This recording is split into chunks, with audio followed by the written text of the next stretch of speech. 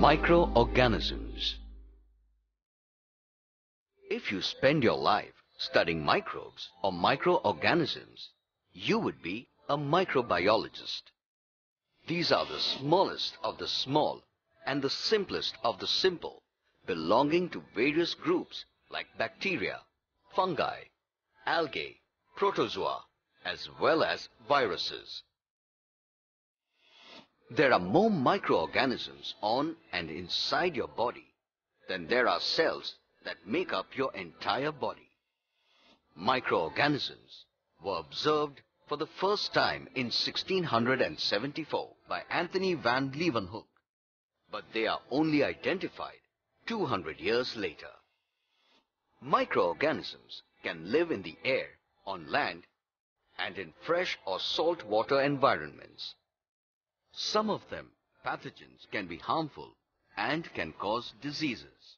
But there are some microorganisms that are needed for living things to survive. Although organisms are incredibly small, with size ranging from 0.03 micrometers for the virus of the foot and mouth disease to 300 micrometers for paramecium, they play a significant role to keep the planet running.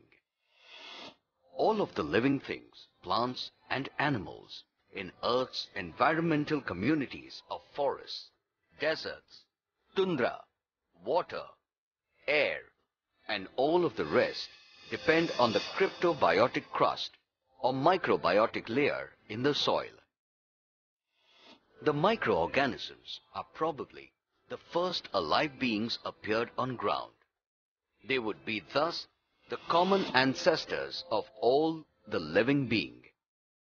Although microorganisms appeared 3.8 billion years ago, they were observed by Pasteur and Koch through their microscope way after their existence. Microorganisms since then have been subjected to various isolation techniques. With respect to microscope, electron microscopy is used to create an image of the specimen. Dark field microscopy is used when staining a sample which is difficult to detect, and an inverted microscope used for studying thick samples.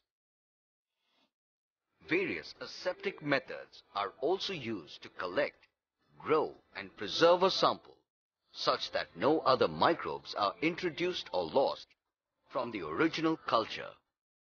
Even the use of agar plates in the form of streak plate procedure or selective agar are used to isolate a particular colony of microorganisms. The first important microorganism to be detected is the protozoa, with more than 30,000 species. They are eukaryotic cells, which means the cell is by itself an organism where various vital functions take place.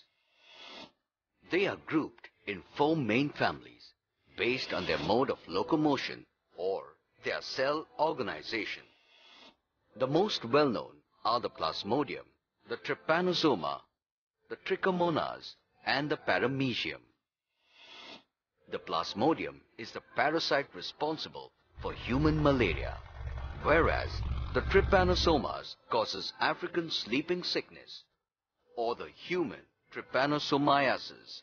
Similarly, Trichomonas is a common cause of vaginitis, and the Paramecium are members of the phylum Ciliophora, famous for their predator-prey relationship with Didinium. In this spectrum, a close cousin of the protozoa from the protist family, algae, can be referred to as plant-like organisms that are usually photosynthetic and aquatic, but do not have true roots, stems, leaves, vascular tissue, and have simple reproductive structures. They are eukaryotes generally divided into microalgae and macroalgae on the basis of the group of photosynthetic heterotrophic organisms present in them, and is commonly found in the form of chlorella and Alva lactuca. The next are the fungi, which are again eukaryotic cells. Only microscopic fungi are part of the microorganisms. The most significant group of microscopic fungi is yeasts group. First, microorganisms which have been used by man for the production of alcoholic drinks. The most important microorganisms are the bacteria that are surely the most numerous beings on earth, and their mass is considered total 15 times higher than the mass of all the animals. Bacteria are prokaryotes and are the simplest forms of life.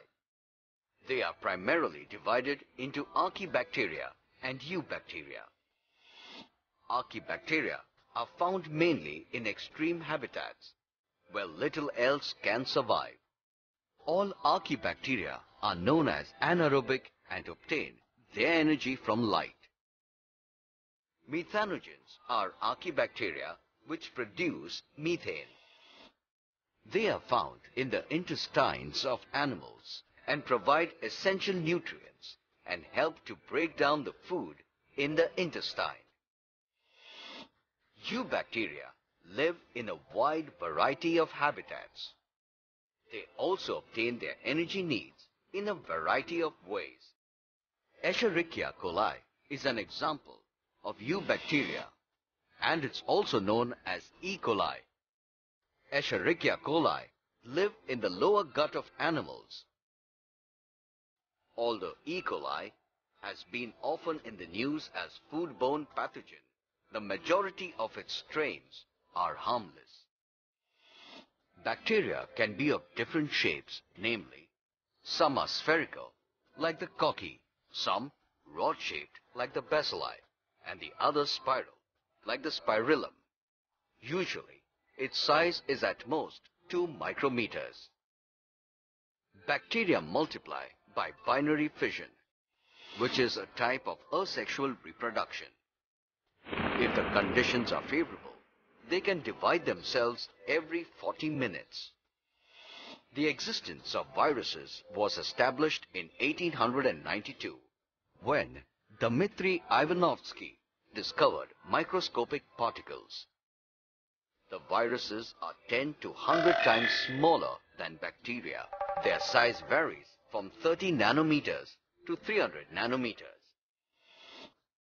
They are biological objects and subcellular in nature, endowed with genetic continuity and possess a greater evolutionary capacity.